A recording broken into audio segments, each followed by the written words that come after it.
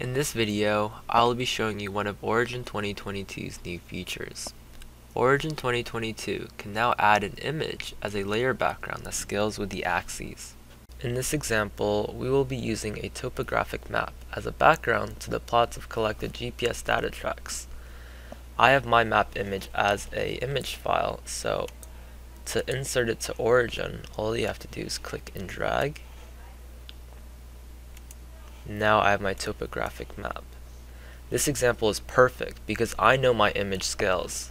To insert your image coordinates, you go up to Images and you go down to Coordinates. So the longitude is from -72.75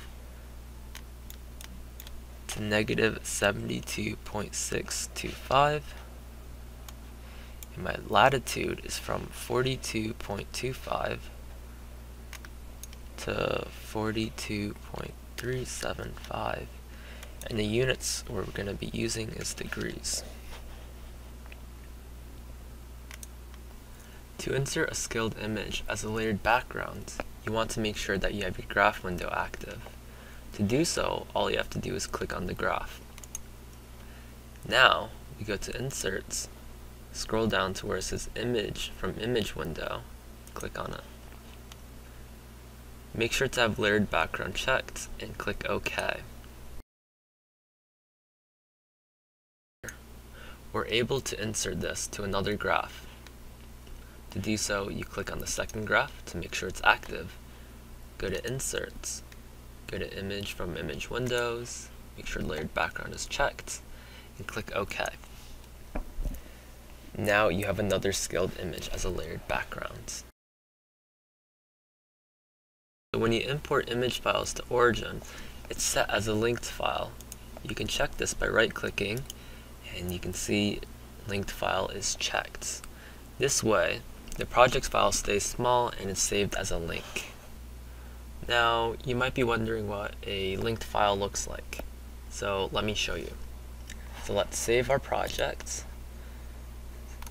And let's name this as topographic map.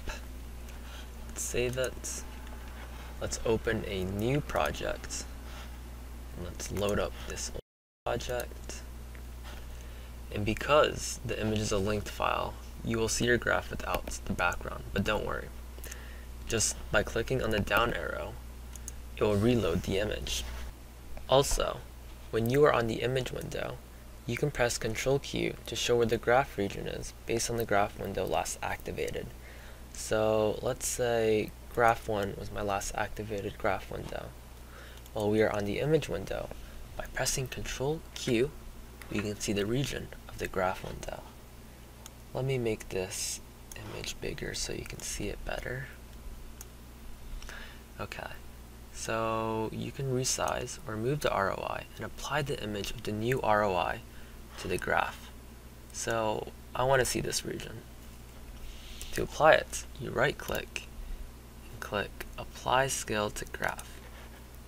Now the new ROI has been applied to the graph.